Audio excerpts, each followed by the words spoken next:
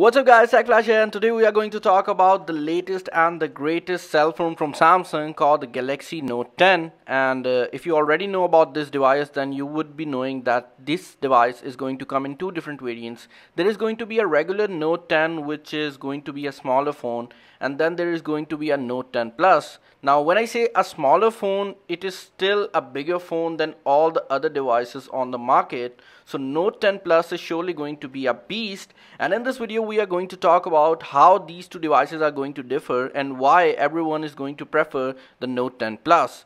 Now you already know that when Samsung started making multiple models of its flagship smartphones with the Galaxy S series, most of the people opted out for the larger display variant, which was the Galaxy S10 Plus at that time, because it had a larger display, a bigger battery, and more importantly some extra features.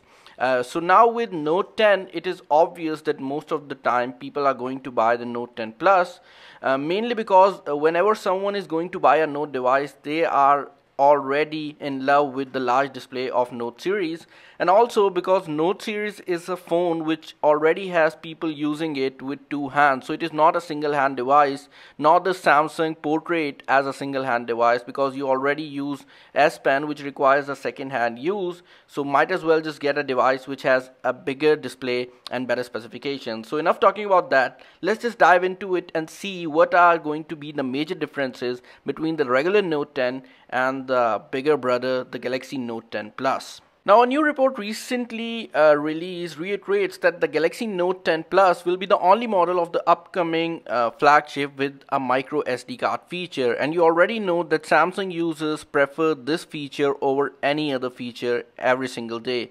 Even though it may have 256 GB of internal storage, it is very easy to transfer files using a micro SD card, and it is always a good option to have a micro SD card so you can expand your storage whenever you want to.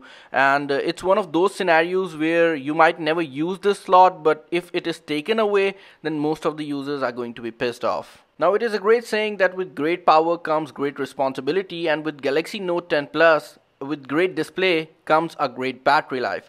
With Galaxy Note 10, we are going to expect somewhere around 3500 milliampere hour battery, which means it is going to be a very standard battery, and comparing it to the current battery trend, it is going to be a tad bit lower than what we expect from Note series. However, if you buy the bigger variant, you are going to get a larger battery, which is going to be a 4300 milliampere battery, which is going to give you a better battery life. And also a big difference between the battery life of these two phones is going to be because of the reason that Note 10 is going to be first flagship phone from Samsung after so long that they are going to update it from 15 watts to 25 watts on the regular Note 10. And if you buy the Note 10 Plus, you are going to get a charger which is supposedly going to give you around 45 watts of current, and believe me, that will mean that your phone will be 0 to 100 within 45 minutes. So that is a great number. We already see some leaks of this charger floating around,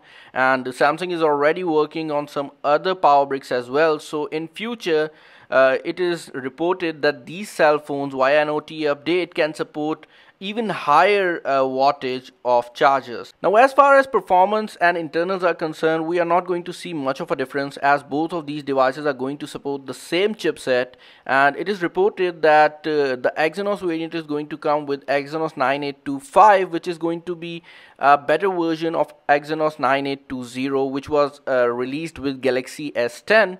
Also, if you are buying a Snapdragon variant, it is reported that the Snapdragon variant is going to come with Snapdragon 855, which means that this time around the Exynos variant is going to be the better option. So if you are in a market for Note series and you find the option of getting either Snapdragon or Exynos variant, then you should definitely go for the Exynos one. Also, the larger model this time around is going to support 12 gigabytes of RAM and storage options up to 1 terabyte. So this is going to tempt every single user to buy the larger phone. Also, the triple camera system on the Note series is going to be exactly same as what you saw with Galaxy S10 Plus. However, with Note 10 Plus, you are going to see an extra TOF sensor, which means that you are going to get 4 cameras on the back, and these 4 cameras are going to be much likely similar to the ones we saw with Galaxy S10 5G. It was also reported that the Galaxy Note 10 Plus is supposedly coming with a headphone jack, but recent reports suggest that both these devices are going to ditch that option.